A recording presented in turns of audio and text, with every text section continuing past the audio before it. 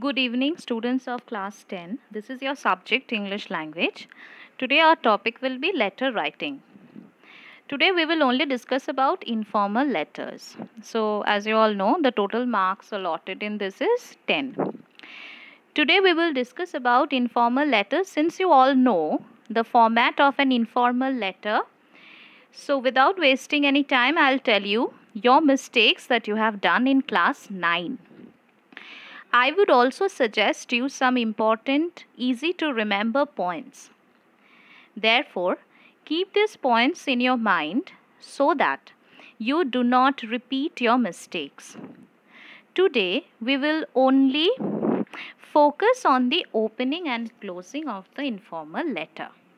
So, as you can see, the letter writing, we all know that two kinds of letter writing comes in the ICSE exam, that is informal or personal letter and formal letter. So formal letter can be further divided into business letters, official letters and letters to editors. Now, so points to remember in while writing informal letters. Now, I have seen like almost all of you, almost 80% of you start your informal letter with how are you?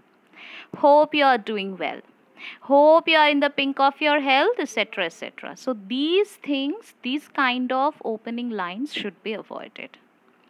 Okay. So the opening sentence should be either in response to an earlier communication or have a reference to the subject of the letter. Sometimes it may be general in nature also. So what kind of opening lines you will start with?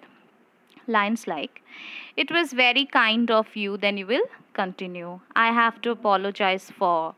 I congratulate you on your success. Or the whole family was shocked to know. This kind of sentence, with this kind of sentences, you can start your informal letters.